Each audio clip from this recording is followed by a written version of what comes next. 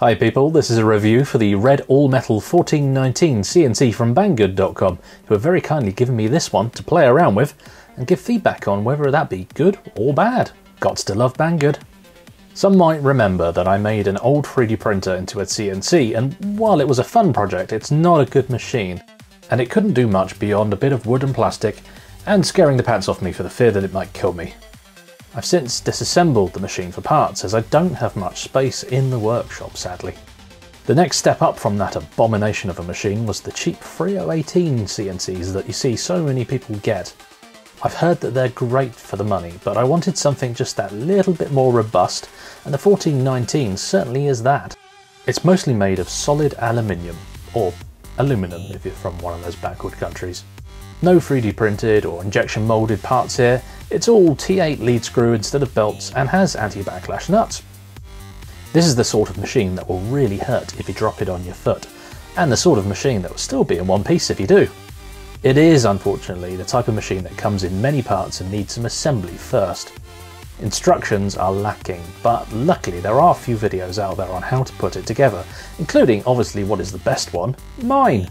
No, joking aside there are a few really good videos, especially if you're Italian. This chap that I'll pop up on screen here does a really good one.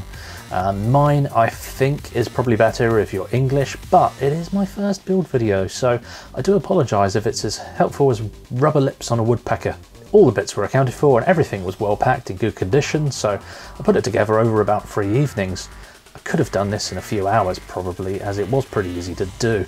But filming everything makes things take so much longer.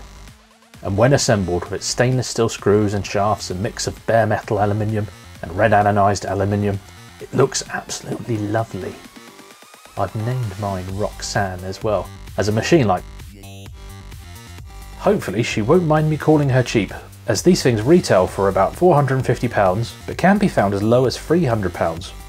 I'll pop a link in the video description of where you can buy it, and note that I do get a small cut of the sale, which helps support this channel, but you don't pay any extra. In fact, you might pay less, as I might be able to post a discount code that you can use. Check out the description below just to see if I can post one there.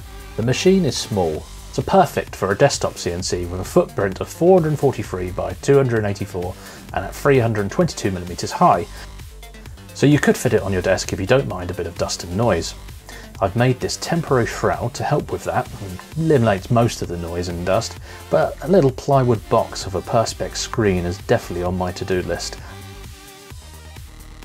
The cutting area is fairly generous at 140 by 190 by 40mm, so there's lots you can do on it too, considering its size.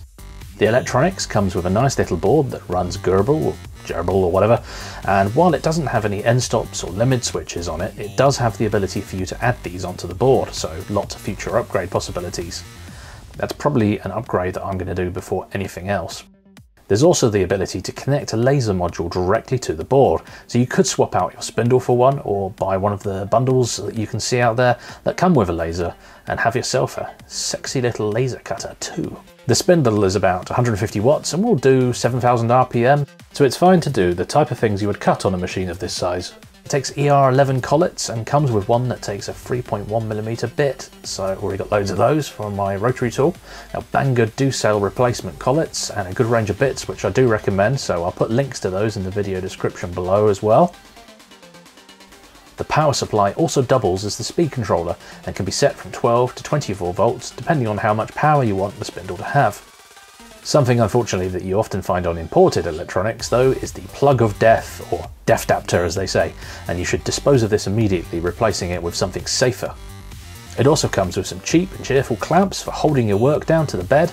I do recommend one of these precision vices for holding really small things securely.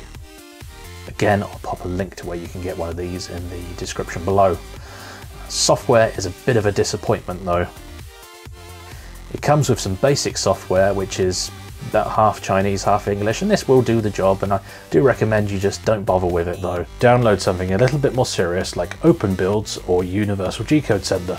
So I've put the machine through the usual tests, some plastic, some wood, linoleum, and even aluminium, and these came out perfectly other than a few artifacts from my poor choice of bits.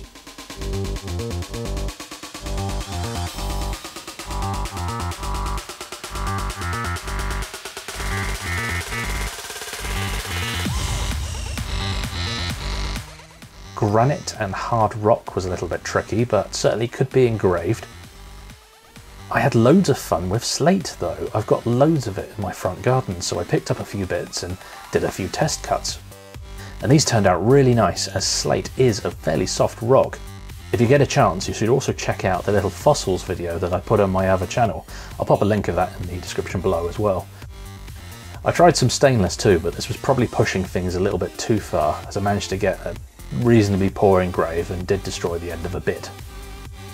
Aluminium and brass, however, engrave really nice and can even be milled into all sorts of shapes with some care. Now clearly, I love this little machine, though I've only just begun to explore the possibilities of what I can make with it. Yes, it's in kit form, so it does take a bit of time to build it and the software isn't great, but it's cheap for a CNC of this quality, so you really do get a nice introduction to CNCs without paying through the nose or buying something that will fall apart on you. The rubbish software is easy to solve by using something else like OpenBuilds or Universal G-Code Sender, but I've been using Vectric Aspire to create my designs, and it's absolutely fantastic. I've given the machine 4 out of 5 teddy bears, and I highly recommend it as a small desktop CNC for beginners. So if you buy one of these marvellous little machines, please let me know in the comments below. There's also a link to where you can get one, which will help support this channel, plus possibly, again, a discount code to get one of these at the best possible price. Don't forget to subscribe to see more videos like this, and also to see what crazy things I'm going to make next. And if you do buy one, please check out my build video, which hopefully will get you started. Thanks again everybody, and thanks to Banggood.